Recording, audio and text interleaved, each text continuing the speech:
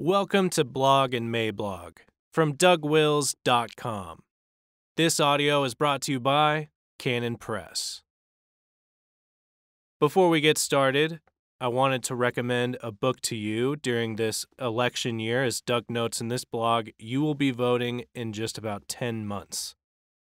Douglas Wilson's Empires of Dirt is an important and timely book as an analysis of the changing face of religion and politics, and also an extended argument for Christian expression of faith in Jesus Christ. This does not mean a withdrawal from politics to our own communities and churches. Instead, we Christians must take what we have learned from the wreck of secularism and build a Christendom of the new foundation, a network of nations bound together by a formal, public, civic acknowledgement of the Lordship of Jesus Christ and the fundamental truth of the Apostles' Creed.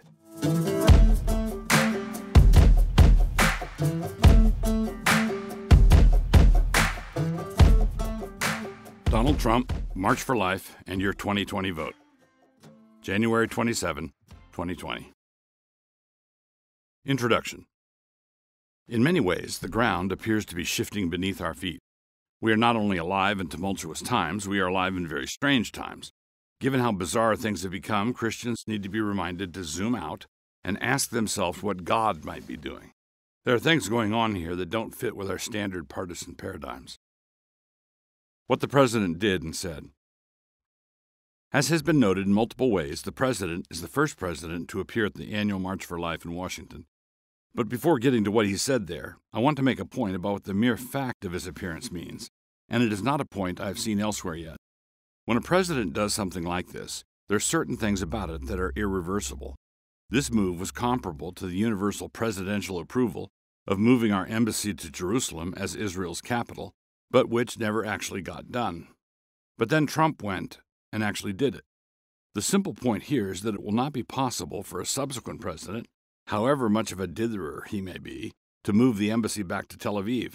And the application to the pro-life issue is this. Now that Trump has broken the ice, it will not be possible for any ostensibly pro-life president to not show up. And that, all by itself, is a momentum changer. What follows here is my rearranged summary of Stephen Wedgeworth's astute observations on the significance of what the president did and said. Trump grounded our opposition to abortion in the theological truth that every human life, whether born or unborn, is created in, quote, the holy image of Almighty God. This is a crucial theological truth intruded into the public square by none other than Donald Trump, and it is a truth that more than a few evangelical squish leaders have trouble making. Secondly, Trump made the point that the pro-life cause for the unborn is grounded in the same right to life that everyone else has, a right that is recognized and guarded by our founding documents. Third, Trump's appearance makes the March for Life impossible for the media to ignore. This is critical because they really want to ignore it, and have been doing so for some 40-odd years. Next, Trump was specific in targeting particular policies related to the issue. This included religious liberty issues, but he also took the fight to a global level, calling for resistance to international organizations that pressure developing nations to abandon the unborn. He also drew attention to the fact that mainstream political leaders among the Democrats are openly promoting manifest evils like late-term and post-birth abortions, and he made it plain that the pro-abortion faction is clearly demented. They have hardened their hearts, cauterized their souls, and lost their minds. And last, Trump threw his support behind quote-unquote pain-capable legislation. Now, these last 2 points are obviously incrementalist in their approach, and I will have more to say about that below. Just be patient. The first purest concern. There are still obvious concerns. Nobody that I know of thinks that Donald Trump is an epistemologically consistent and biblically grounded worldview thinker. Paula White is one of his spiritual advisors, for crying out loud. But then a question arises related to what God might be doing in all of this. However volatile and erratic he might be as an individual, why has he been doing so much more about this issue than those who talked the straight game? Why is the hypocrite outdoing the saints? It is a reasonable question. It is as though Manasseh had taken away all the high places and Jehoshaphat hadn't. That's not how it went down, but supposing it had. Now, an obvious objection is that he only appeared at the March for Life in order to distract attention away from impeachment. It was a cold and calculated political move. To which the appropriate answer should be, so? And it came to pass, when Ahab heard those words, that he rent his clothes, and put sackcloth upon his flesh, and fasted, and lay in sackcloth, and went softly. And the word of the Lord came to Elijah the Tishbite, saying, Seest thou how Ahab humbleth himself before me? Because he humbleth himself before me, I will not bring the evil in his days, but in his son's days will I bring the evil upon his house. 1 Kings 21, 27 through 29. Now, Ahab was a truly wicked king. He was really bad. And there was another instance when another king, hardly a bastion of righteousness, had the fact that he was wearing sackcloth noted by the biblical writer. But in the next breath, he is threatening to take the head of Elisha. And it came to pass, when the king heard the words of the woman, that he rent his clothes, and he passed by upon the wall, and the people looked, and behold, he had sackcloth within upon his flesh. Then he said, God do so and more also to me, if the head of Elisha the son of Shaphat shall stand on him this day. 2 Kings 6, 30 and 31. This is why I suspect that many Christians do not really know how the Bible evaluates political rulers. In Scripture, the final goal is never forgotten. The high places were not removed, while significant steps in the right direction are never ignored. Righteous rulers who fell short are described as such, and wicked rulers who do the right thing, for once, are granted some mercy. This is why Christian political activists must always remember that human perfectionism necessarily falls short of God's perfections. I doubt that the most ardent evangelical never-Trumper believes him to be as bad as King Ahab was. And if God cut Ahab some slack, then what are we called to do? Incrementalism and another purist concern. I mentioned the problem of incrementalism above, and it ties in with an issue I've written about a number of times before: smash-mouth incrementalism. Just type that phrase into the search bar and see what pops up. There are a few posts in that category. So, take the pain-capable bills, or the prohibitions of late-term abortions. The concern should be obvious, and it is a legitimate concern. No thinking Christian wants to grant that it is somehow okay to kill the baby, provided there is no pain. You don't want to create a market for fetal anesthesiologists to start working in abortion mills. Support for the prohibition of abortion for pain-capable children must never be taken as a tacit approval of murder, provided the victim is drugged first.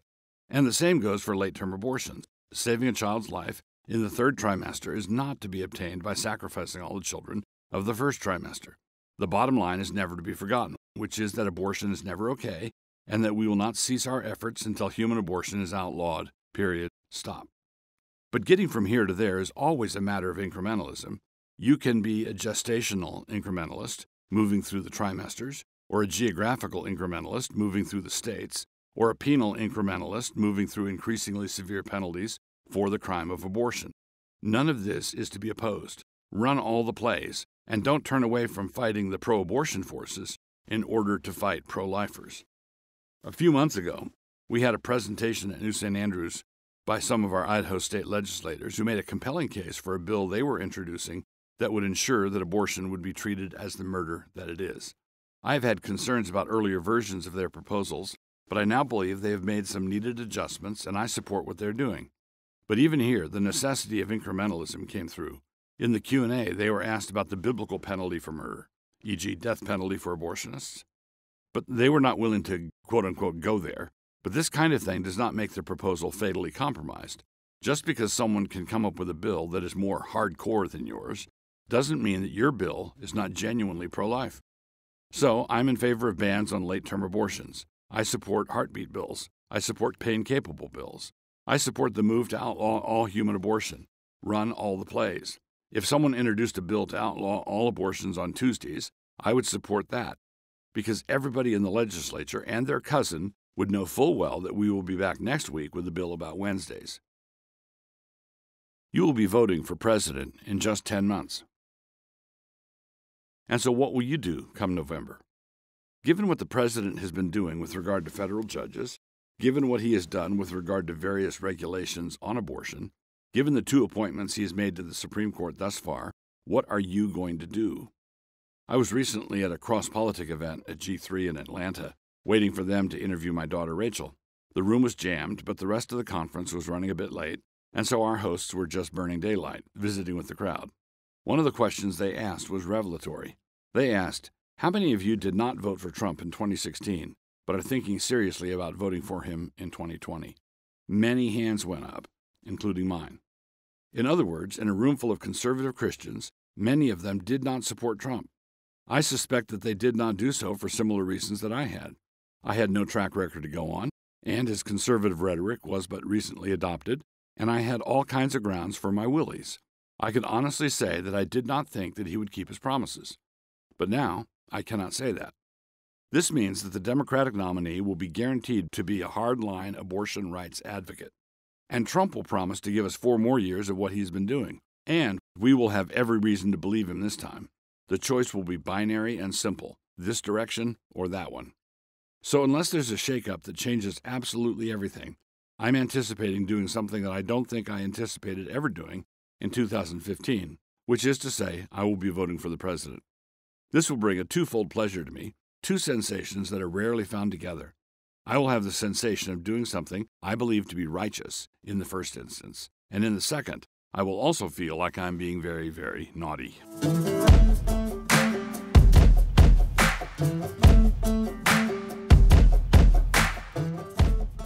For more books and audio from Douglas Wilson, please visit us at canonpress.com.